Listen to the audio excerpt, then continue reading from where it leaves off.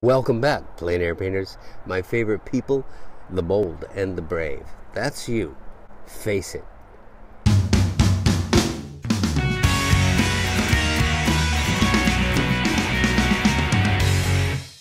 The other day I was painting at Carmel River Lagoon with my friend Murray Wagner and several other people from the Monterey Bay Plein Air Painters Association. The Carmel River Lagoon is where the Carmel River flows into the ocean once it gets past the dune of the beach. It's sort of a unusual sort of place, very beautiful, wide expanse of sand, wetlands nearby, and the ocean not too far away with a view of Point Lobo. So we all went down there.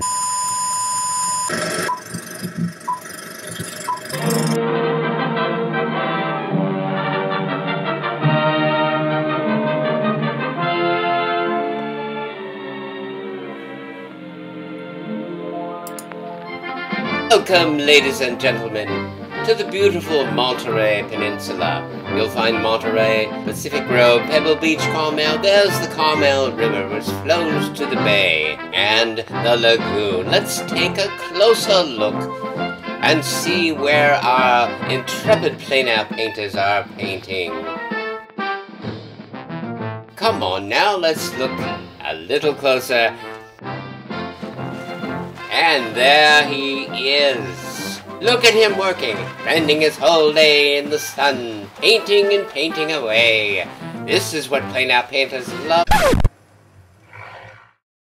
I had just come from the eye doctors and my eyes had been dilated.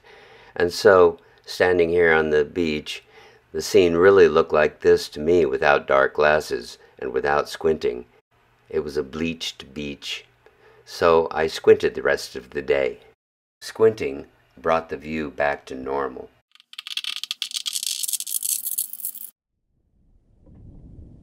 I found my location and set up my easel. Placed my canvas, my palette with the brush holder.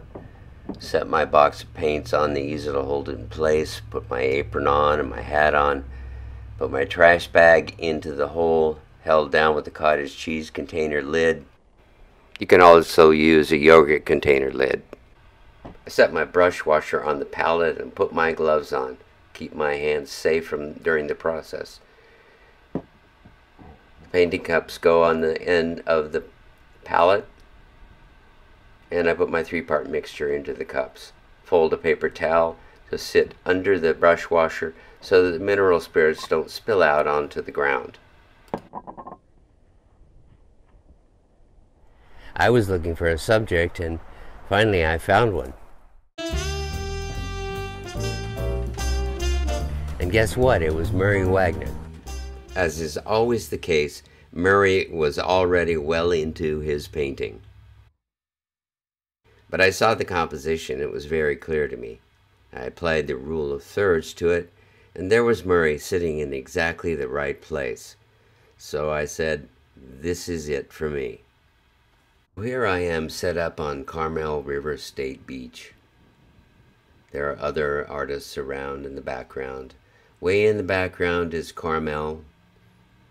To the left is the ocean, to the right is the lagoon. It's a long stretch of sand, very beautiful, very sunny. I've set up here and I'm going to paint Murray, who is also painting. And now begins the best part of painting, this long stretch of time before us.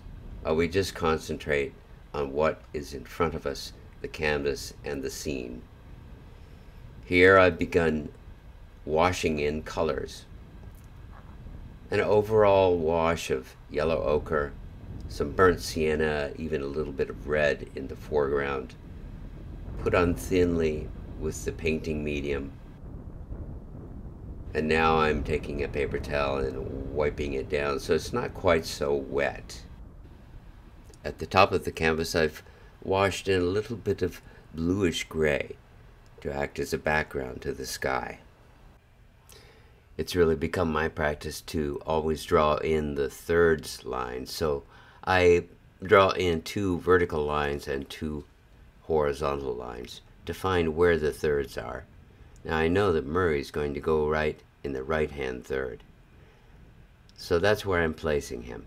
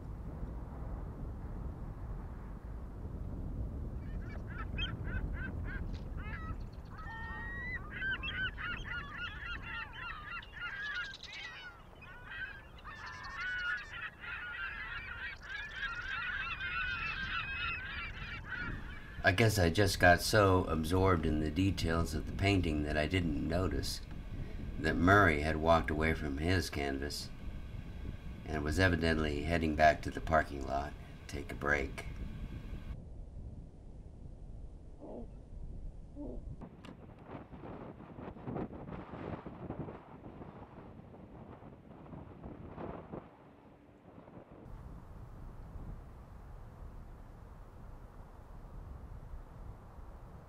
I looked up from my canvas, and what did I see? No Murray. Well, that was okay for a while, but then things started getting interesting. I didn't notice that the umbrella had blown over, but another artist did, and she ran up, putting it back together, which was not exactly the right thing to do. Actually, it would have been better to leave the umbrella down. But she wanted to give the wind another chance.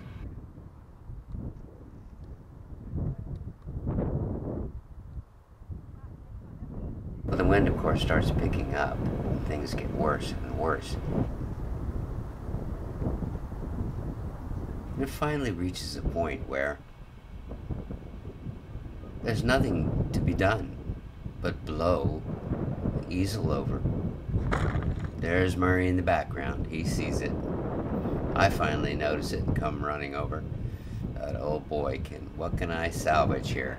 It looks like the painting is not face down in sand, but it's got medium poured all over at one corner of the canvas is covered in sand.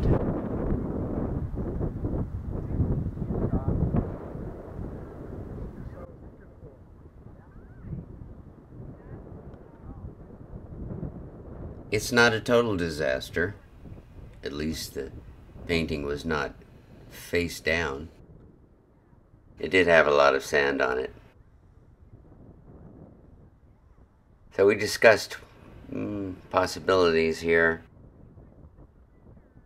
Murray doesn't complain.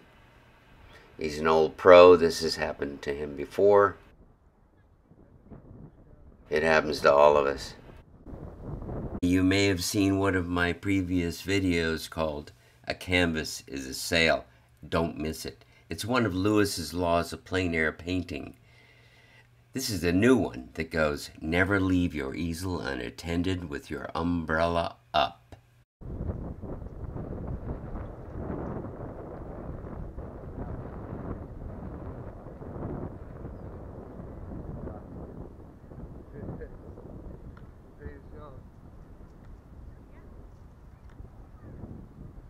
The question in my mind concerning Murray's painting was whether he would try to salvage it or not. It didn't look like it was a good idea to try to salvage it that day. Perhaps better to clean it up a little put it away for a day or two, brush the sand off, and come back and give it another try. That's exactly what Murray ended up doing. A few days later, he went back to the beach in the morning, sat up again, and finished the painting.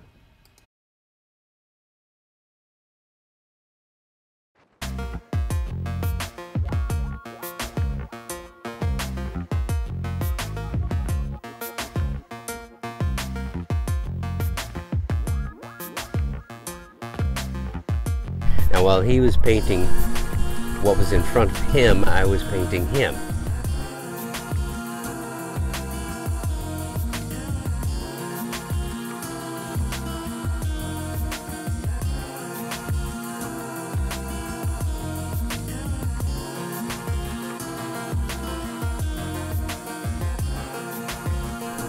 Here's something you should understand about the wind.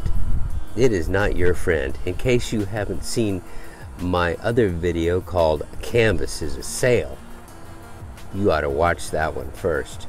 I think I should probably make another one called An Umbrella is a Parachute, or something like that. Anyway, whatever you do on a windy day, if you've got your umbrella set up, don't walk away and leave it unattended. It's just not a good idea, because the wind is just waiting for you to do that. The wind is very sneaky, and it wants to take your easel and umbrella, and it wants to pick it up and throw it down in the sand or over in the water, because that's what it does. It's done that to me many times. So this is probably one of Lewis's laws of painting, law number 53 gazillion, because there's a lot of laws. Anyway, this is Lewis's law of painting, perhaps number 43. Not really sure. Never leave your easel unattended with the umbrella up. Don't ever do that. You'll be sorry if you do. But anyway, I had a lot of fun painting Murray before his easel blew over.